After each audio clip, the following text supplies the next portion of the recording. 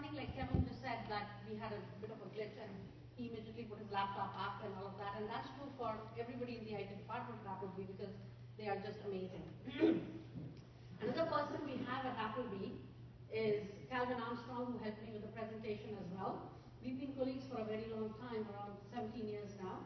And we've had technology at the school for over 18, 19 years.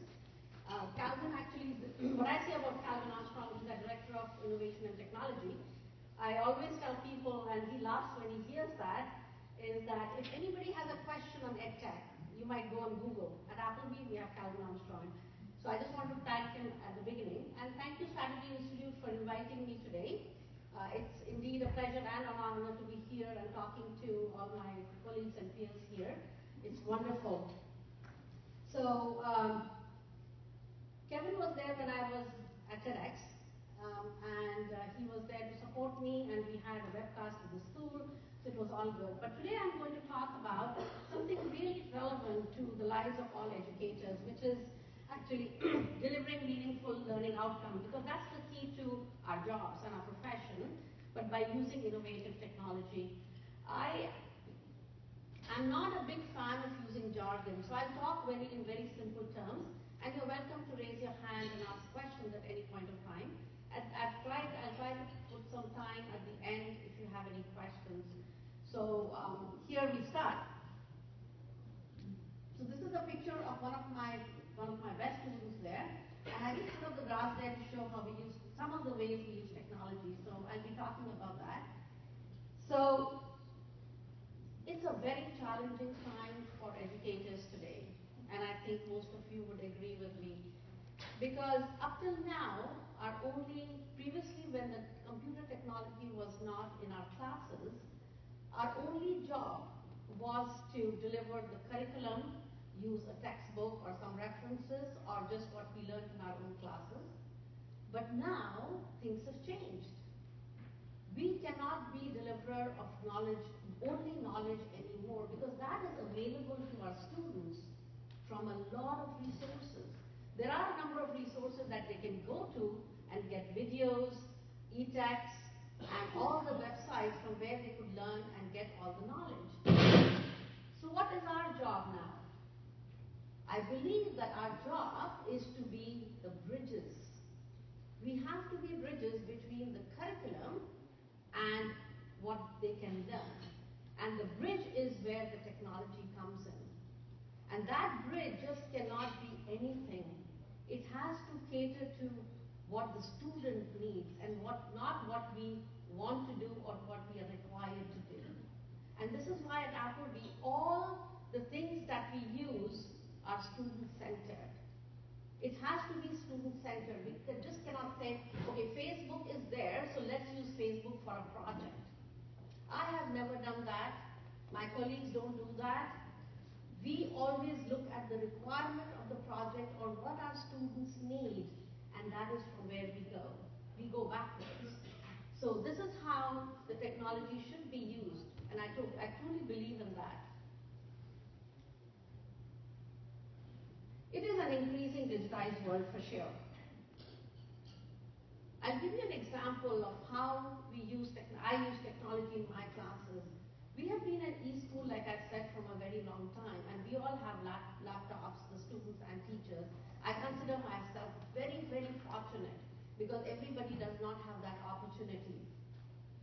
So what I have done, for example, when I'm a physics teacher, so when I was doing a projectiles experiment or other experiments, I always felt that students are never able to see the flight of a projectile. Or if they are doing a circular motion experiment, they are never able to see how the object is moving. It's a very simple thing, and some of you might have done that in your own classes. And I went to my IT executive director at that time and I said, I want to show my students, we have cameras now, how can I do that? Because even if I picture it with a camera, it will just show a flight, it will not be able to show them. And trust me, there was no video analysis software to my knowledge, or even with some companies who have them now. He actually searched and told me about the software called Dartfish. And he said the athletes use it to analyze their own play. So we got that, and we used it, and since then, and then of course the video analysis software came out, and but we did not go backward. We didn't say, oh, video analysis software is out now, let's use it for the classes. We never did that. We looked at the students' need, and that's where we went. Another example that we have is that when our students are away from classes for athletic service and also our athletic service and art activities, and also for academic things, they're away on trips or some excursions. And in 2004, which is a very, very long time back, we said that we need to support them when they come back to class and they've missed it. In those times, the video technology was not very, very good. So what we did is we made PowerPoints and we did sound files in those. And when the students came back, they could hear us talking, they could say how, like not just have a flat document or a PowerPoint, but actually something that they could hear and understand and follow through.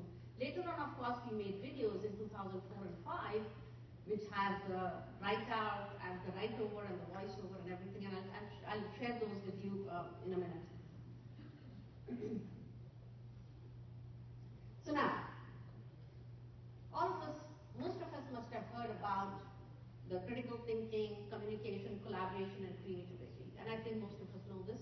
These are called the 21st century skills.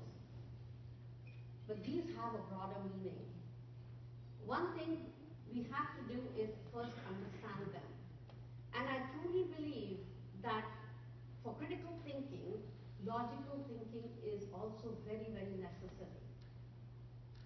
And this is why coding is very important for students to learn from a very early stage. So there are two aspects to technology in education. One of them is digital literacy, how to use technology for our purpose. And the second part is coding, which is logical thinking. So critical thinking has to go hand in hand with logical thinking. And that only comes from learning science, technology, and of course math is very, very important. I'm not just saying it because I'm a science teacher or I'm good at math, but because I know for sure that once a student can learn how to think logically and critically analyze what they are reading, they will become better citizens of this world. And this is why I think coding is becoming more and more in thing, as I call it, in schools now. It's very, very important. Of course, communication skills are important, but I want to actually focus on one more thing, which is collaboration and sharing. Sharing is not in the 4 C's, but I think it should be there. The reason for that is I'm sharing my ideas with you today, and when I meet you, you will be sharing them with me. And I think that's really crucial for educators and any professional for that matter. And this is what we have to teach our students to do. We have to be role models that we share freely. We are collaborating with our peers. We are collaborating with our students to become better people and also to learn the curriculum at the same time. The last one we know very well is creativity. How can we instill creativity in our students? We have to instill it in ourselves first. It's not very easy to do that, and the reason why I'm saying this is because it requires courage. I cannot emphasize this enough, that courage and open-mindedness. We do talk about courage, but can you think if we don't have an open mind to listen to people, and we don't have an open mind to adapt what we see or learn from others, it's not easy to have the courage and to get all the 4 C's in place that we just talked about. So the teachers, as educators, I believe in being open-minded. I think most of the things that I have learned personally is from other people, and by being open-minded and also listening to them and trying to see how it fits in my daily life as a professional and as a person. And I think when we start doing that, our students get that. It's a very sharing, collaboration, open-mindedness, communication, all of these are very infectious, or I should say, Students, when they see you do that and when you talk about that to them, they just feel more comfortable. The reason I say courage is because teachers should also have courage to make mistakes in their classes. Because unless that's the best lesson we can give them, students are afraid to raise their hands. And technology helps them just write things in their own notebooks and show it to them. But at the same time, that requires courage and open-mindedness. I want to focus on courage a little more by giving an example of the EdTech companies.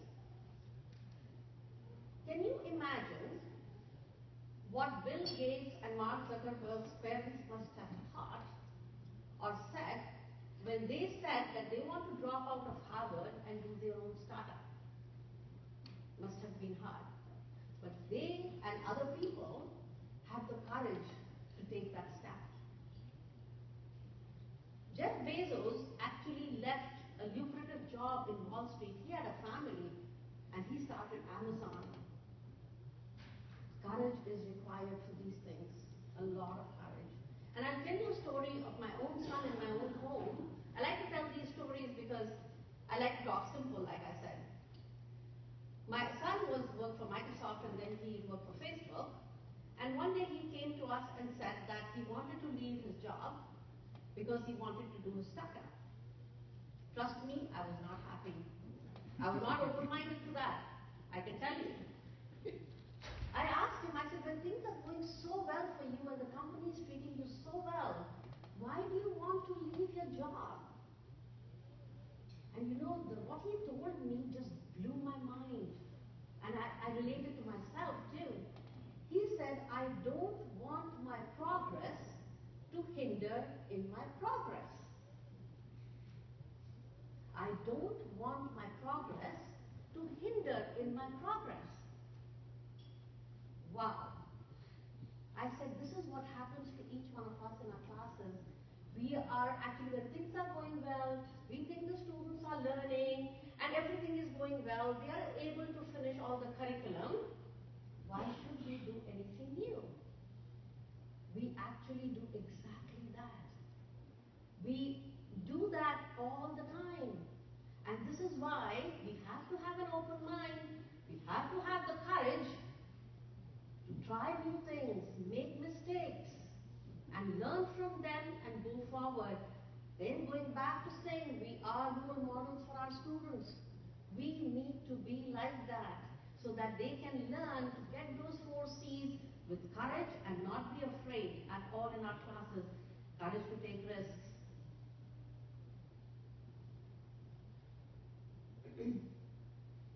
But the other thing that happens to each one of us is it's not easy to convince. So, for example, if I want to start something new in my school and with my colleagues and my peers who are teaching the same course, it's not easy to convince them. It's not easy to convince your peers and your administration. I'm lucky. I'm one of the lucky few who get all the support from the admin and IT and my colleagues, but everybody may not be very lucky or fortunate as I am. And I know it requires a lot of convincing and examples to tell people that they are able to do this.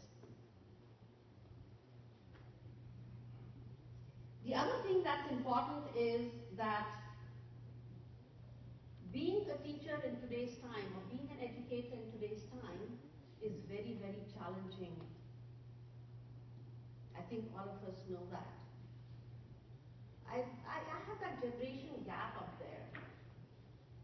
Generation gap used to be parents and children. But as teachers and with technology and even the parents have that challenge of the generation gap. An example I will give you is that I have 2 sons. My older one loves to talk on the phone. The younger one hates to talk on the phone. So I used to get very frustrated because he would never call me or talk to me. The older one would do that. And I asked my older son, why don't you tell him to call me sometimes? And he said, Mom, they're 4 years apart, and he said, Mom, we have a generation gap. I said, you do have a generation gap? He said, yeah, I'm an email generation and he's a text generation. Can you imagine imagine for us teachers, every year we are getting new types of students in our school. How do we keep up with them? Because every year is a generation gap. Now, even for our own selves, there is a generation gap. We need to keep up with that. It's not easy. It's not easy at all, and I totally sympathize with that.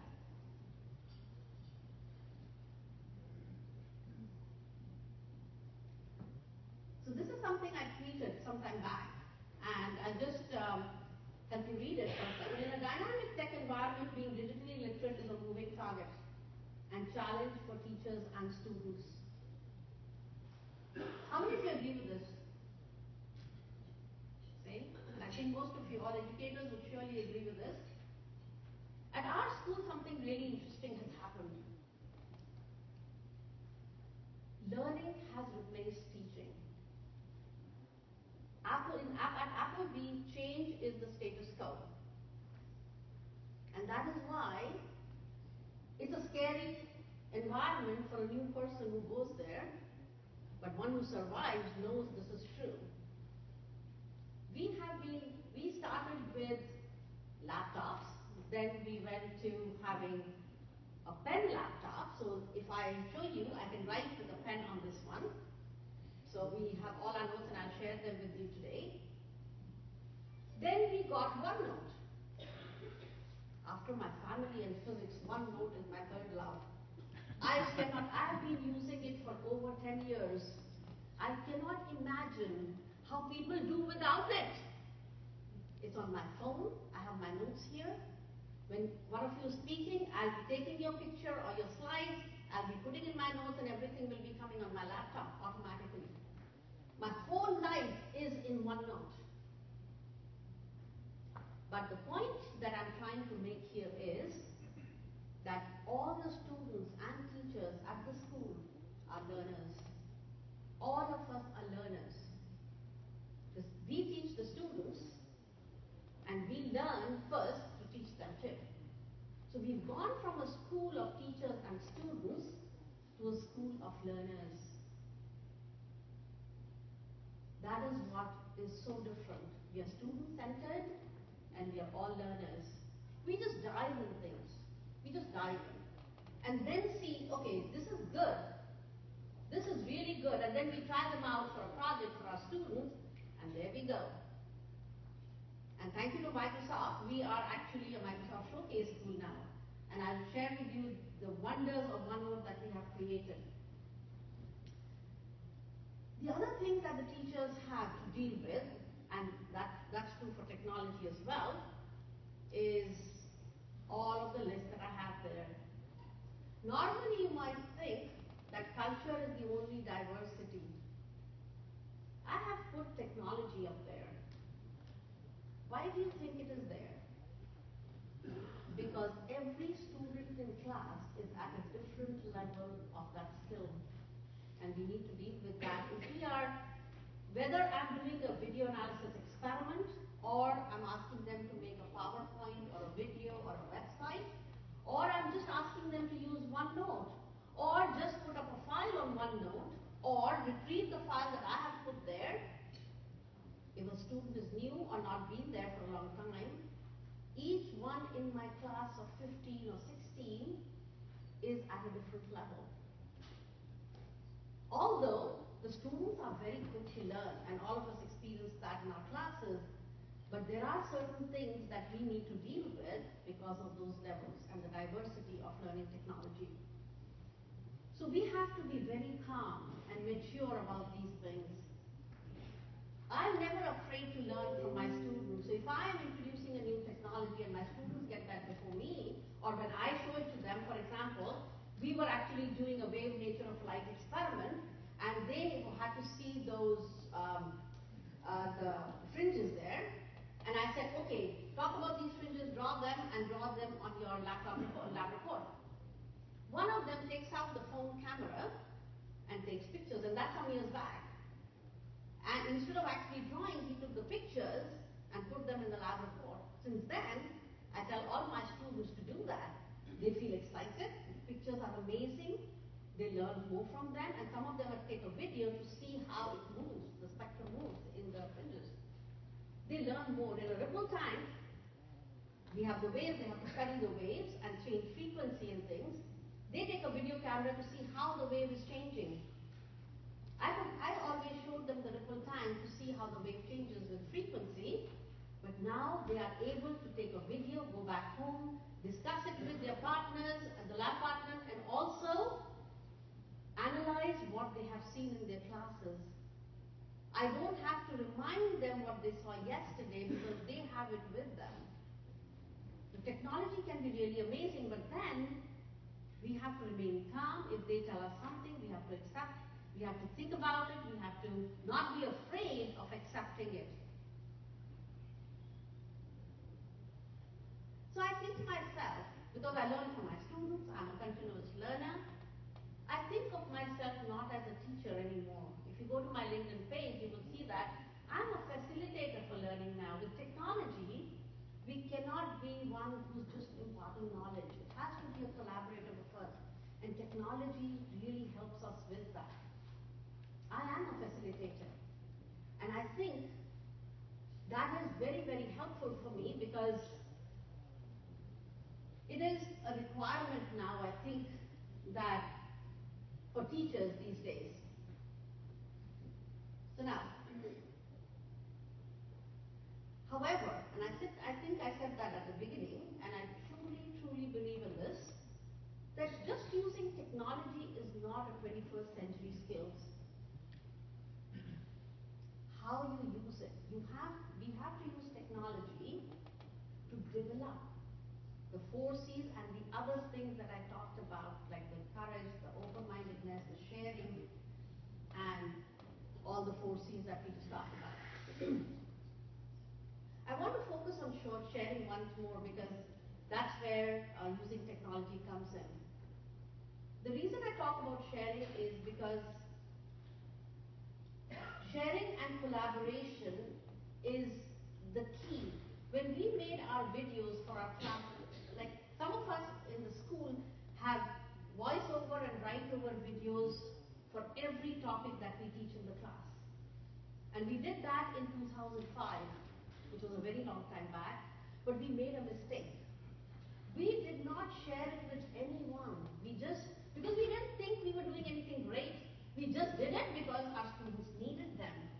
And we thought when they come back from their trips, they have it for themselves, they can get ready for class, they can review it before their test and all of that. And can you imagine what Sal Khan did? All of you know Sal Khan? How many of you know Sal Khan? Most of you. If you don't, please look up for him. Sal Khan Academy. He is actually, he is an MIT engineer and a Harvard MBA. And he started making these videos for his own nephew. And it became a revolution in education. The point is that he shared it with the world. Now he has SAT prep with College Board, he has LSAT prep, everything on his website. It is one of the most amazing things that have happened. He has the knowledge up there for the students. So if we could use that, students use my video for their classes, but I always tell them to use that as well. We can do other stuff in class. We can actually grow from that lower step of knowledge and just do stuff above that. I'm just looking at the time. I think I'm almost... So how do we use technology? I was looking at this video by Peter Skillen, and I'm sorry, I don't think I'll have time to show it, but if you are interested, I can share this with you. He actually talks about something interesting. I saw it actually last week, and I thought I should share it with you. He says that when you are using technology, you should actually observe what happens to students after that. And he talks about using Word and the outline view. He says when you are asking students to use a Word document, they're writing an essay, but if you show them the outline view, it trains their mind to think in that way. So they make the outline, they prepare themselves to write the essay. Even if they don't have Word after that, and if they're writing with pen, they will think in the same way.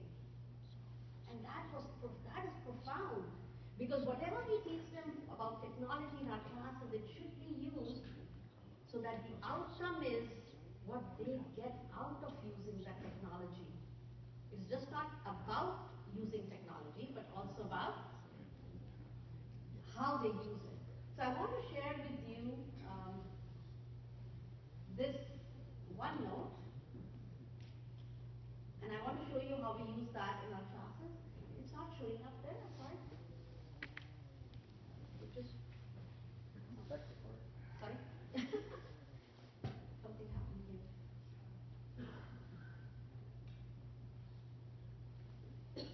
What happened? Oh, good. So I just want to share quickly with you the OneNote that we use at our school. So the OneNote that we have is like, normally you would make folders in your Windows Explorer or whatever folder you have. This one has all the folders engraved in them. So this is not my laptop like Kevin just said, he shared it with me, but this is how I have everything. My whole life is on the left side. Everything that I have is there. This is one of our class notebooks that we use. This is where we do our planning. And can you see the links in those planning pages? So if I give a homework or a classwork, they click the link and they go to the page of where they have to do the work. So that's the first thing. This is where I put all my stuff in. This page and the course planning we call the CP page is only readable for students, but the other teachers can share them. The other teachers can share them, but for students it is only, so they can copy pages from here in their own notes, but they cannot edit it.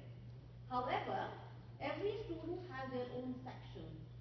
So if I look at the student section, and I look at his notes, so it's not thinking yet because it's Kevin's laptop, but can you see that, can all of you see the M, A, R, A and R folders up there? Can all of you see it from there? So A folder is the one where they put in their assignments, and then I take them to the M folder where I mark them, and they cannot see them when I'm marking. And after I've marked them, I put them in the R folder. Can we see from here? I think you can, right? Pretty much. No. It's not showing up? It's not syncing, right? We're running out of time. So, going back, I'm almost done. So this is how the OneNote looks for us. And if you want to learn about it, the other technology that I use is Skype. I used to use Adobe Connect before to share my screen and to do extra classes for my AP students. Now I use Skype for Business. Of course, video analysis I already talked about. And then a lot of students actually, we do hybrid simulation video teaching. Some of the projects, if you want to see them, I can show them to you later. And this is where I leave you. Because when technology started intruding our classes, we were worried that will it replace us? But I want to end with a note that it will not. Teachers will always be needed. Educators will always be needed. Technology just helps them. Thank you.